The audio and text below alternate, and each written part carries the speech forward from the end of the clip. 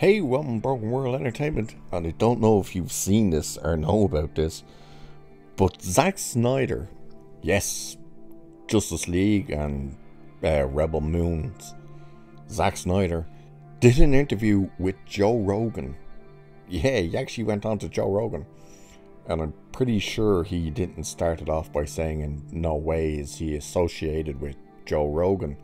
Shout out to Geeks and Gamers for that one. He basically went on to talk about his career and stuff, but he gave a response which people are kind of going, is he serious? And it's regarding why his version of Batman kills, because as we all know, the one rule Batman has is he doesn't kill. The issue with his response, not just does it sound childish, but it also shows his lack of understanding of the characters as a whole. Now we know there wasn't as much backlash to Batman in his movies killing. People were like, oh, you definitely killed that person in that warehouse scene. They took more offense to him branding people. The one character he screwed around with that people absolutely hated, the one decision, was of course Superman killing Zod. But we'll have a look, and I'll show you the clip as well after we read a little bit of this, to show you why he made the decision that this version of Batman would kill. So let's have a look at a little bit of the conversation first that him and Rogan had. And it says, a little over an hour into their conversation, Rogan said to Snyder, "It's interesting to see when there's such a strong reaction to certain things, and especially amongst like really wild hardcore fans. You also face it because you cover these genres. You cover these subjects that are iconic. Superman, Batman, just those alone." Snyder responded to this by saying, "By the way, that's a lifestyle choice for a lot of people. It's not a movie. It's not a movie. It's like if I made a romantic comedy, you'd be like, okay, that was fun. The people who love, and by the way, I love that they feel this passionately. I'm not, in no way would I criticize that, because I feel I lived the same life, because for me, it's morning, noon and night. But, so for those guys, it's not just a movie, and so you have to, on some level," he says it twice for some reason, "you have to acknowledge that this is their religion, and they feel strongly about it." Now, it's really interesting that he's defending it. This is the weird thing as well, like he defends it and then kind of craps on it as well. It's weird, especially when we get to what he says for his reasoning for Batman killing. So you hear there, he's like, he loves that the fans are passionate, you know, because let's face it, we wouldn't have gotten the Snyder cut if it wasn't for the fans campaigning for that movie to be released, which forced Warner Brothers' hands basically into allowing him to finish it and release it. And we got a great movie. I know there's people who don't like it, but it was great. Then he's kind of saying it's their religion, you know, they're so passionate about it, it's like a religion for them. Weird statement, but okay. But then this is what he says for why he made Batman kill in his movies. Have a look at this. Like, people are always like, well, Batman can't kill, right? So Batman can't kill is canon. And I'm like, okay, well, the first thing I want to do when you say that is I want to see what happens. And they go like, well, don't put him in a situation where he has to kill someone.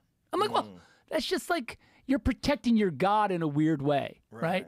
You're making your God irrelevant if he can't be in that situation. Now, is that not an incredibly strange thing to say?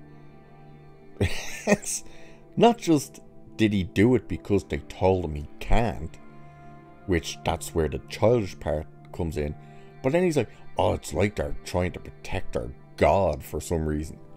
You've just spoken about how a lot of people feel like this is their religion. You know, that's a stupid statement anyway. No one's looking at it as like they're gonna live, die and breed for these things.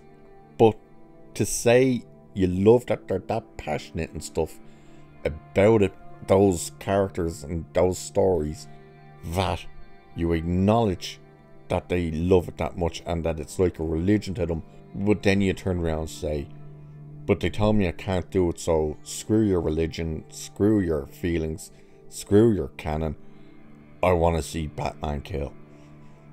It's so bizarre. And he basically did it simply because the studio told him, you realise Batman doesn't kill, don't you? And as soon as they say, he's like, I'm having Batman kill. It's like he's trying to be edgy and dark and stuff, but it just comes off as childish. You know, there was always that kid in school who just thought he was great. You know, he was just like, give lip to the teacher all the time. You'd say stupid things to other people in the class, and you'd be looking at that idiot going, like, he thinks he's cool. He thinks he's like the big man in the room. You're actually the dumbest son of a bitch we've ever seen. Sit down and shut up. It's like he's that.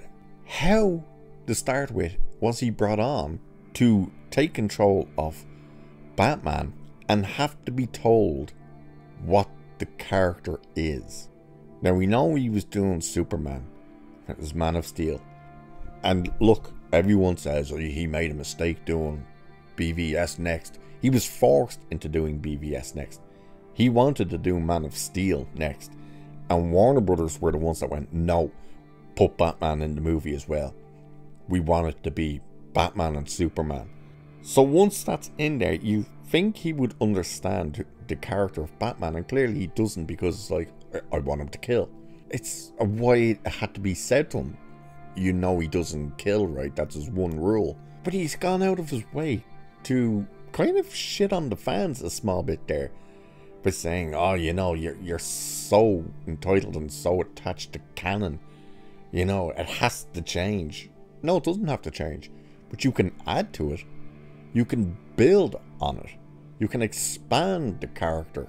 You don't have to completely deconstruct and destroy these characters for these characters to grow and change. Makes no sense. And again, to say he loves that they're that passionate, but then to say, you can't stick to these things, it has to change. Where does that make sense? And then, of course, he's going on, then talks about Rebel. Do you realise, people, apparently the extended, uncut version of Rebel Moon apparently is 6 hours long? Yeah, you heard that correctly. 6 hours long. God help us all. But there you go. That apparently is why James Gunn, you hear me? Jesus. That's why Zack Snyder had Batman kill. And yes, we've known he's killed in other movies. You know, it's just, it's never been the kind of straight up gun violence or anything. You know, in 89 Batman, he of course throws the guy down the shaft, the like church tower, after he hits him off the bell. He's killed a few other people. In The Dark Knight, he kills Harvey Dent. Like, he grabs Harvey and falls off the building. That fall led to Harvey's death. Batman caused that. But again, it's not kind of what we see in this, where he's brutally going out and picking up guns and shooting them and stuff. Yes, it's a very different world. It's not the Batman from 89. It's not Batman from Nolan's world. But that one rule is what defines Batman as well. It stops him going down to the full level of the criminals. That's the point of that one rule. It's not there because it's just, oh, he just doesn't want to kill. No. It's what defines him from the criminals. The criminals will stop at nothing, so they will kill left, right, and just even get away from someone. Batman won't go across that line. And the fact, again, that a director who's working in the comic movies had to be told that and still went against it, very strange. But there you go, that's why apparently James Gunn has Batman kill. It was simply because he was told he can't. Wow. Anyway, like, share, subscribe, all that good stuff. And with that, I'll leave it there for this one. So cheers, and I'll catch you in the next one.